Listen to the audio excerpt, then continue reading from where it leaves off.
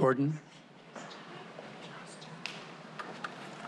Yeah, thank you, council members, for staying and listening to us and hearing our community needs and desires. And I'm actually not going to speak long, and instead I'm going to sound off the number of people who've died in traffic since 2015 by using this bell from a ghost bike that was given to Seattle neighborhood Greenways. And if you'll just join me in reflection, that'll be the remainder of my time.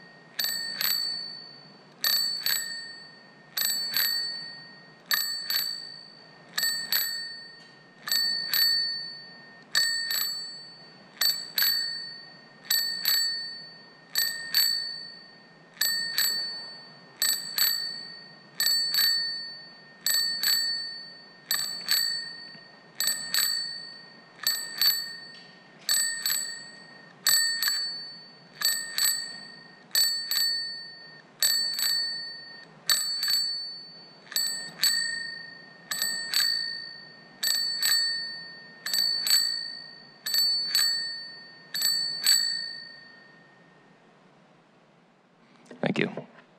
Thank you. Cathy.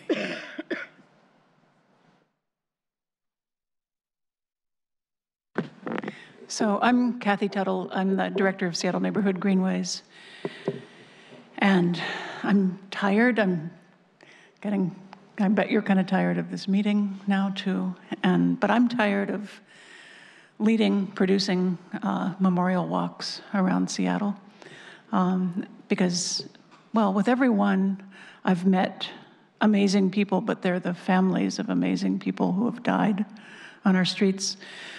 This year, we're asking for $3 million for Vision Zero spot improvements and roadway corridor safety improvements to be added to the budget.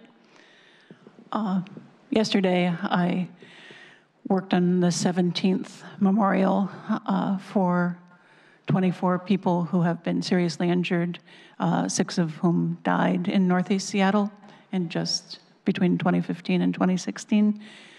3 of those people who died were fathers of young children who died while they were biking in Northeast Seattle. Last week, I was privileged to meet Marilyn Black, who's the wife of Max Richards, who died walking his dog across the street in Bellevue and Belmont. He sounded like a lovely man, a poet, a literary professor in Auckland. He was just visiting Seattle for 2 years while his wife finished a graduate degree. I've met simply amazing people from all over the world. Many immigrant families have lost family members as they've walked and biked and driven in Seattle streets. We know the solutions for these streets. We have the staff that can do them. We have very competent SDOT staff. We just need the money to be allocated to these Vision Zero spot improvements and corridor safety. Thank you very much. Thank you, Cathy.